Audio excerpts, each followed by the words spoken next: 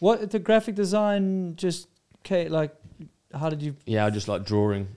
Oh, through as a youngster. Like drawing, like yeah, that's probably the first thing that I thought I was okay at, was drawing. Yeah. Yeah, because people might not know, you've helped do some of Brendan's signature parts. You've got your own signature parts, but you do the design. You've done my... So speaking of that, we're on Moving the Needle channel. Ignore that. Ollie did the logo. Yeah, I've done lots of logos, actually. Wow, a lot. And you're normally the unsung hero. Yeah. Other people getting royalties. You design the product, design all the stuff. But you've got your own... Well, I've always been interested in it, drawing and stuff. The bars. Pump it up. But like, I don't know. Yeah. I don't know if it's... I don't know. I think I like... The biggest trouble, right, I think, that I constantly battle with is being...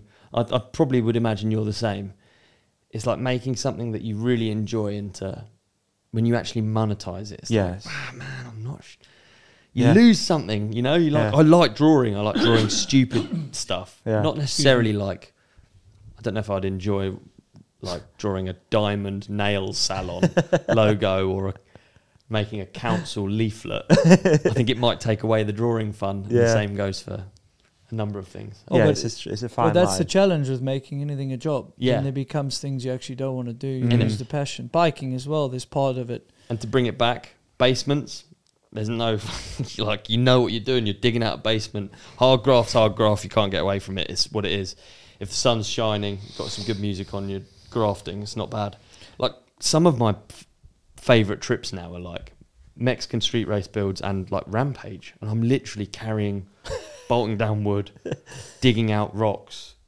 What is wrong with me? Do you know what I mean? There is something fulfilling to that simple hard graft. Like getting home after a hard day's work, it just feels better to sit on the couch. You know, if you feel, I mean...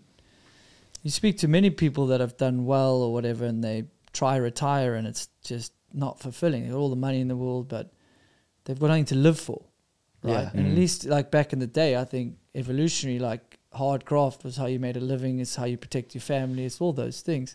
I think it's hard. I personally think it's hardwired into us. I do. And that's why when you go through... The internet is fucking hard. Yeah. I 100% with you. Yeah, and if you see a lot of people that go through tough times, like the first thing they're advised to do is get in the gym, go exercise, get sunlight, get good sleep. Like, it's quite basic stuff from an evolutionary standpoint, I think. Yeah. And that's why I think you're like, oh, actually, it's weird. I like hard stuff. Like, well, you're lucky that you like hard stuff because you probably have a really good baseline. Less evolved is what I think it is. It's like more ape-like.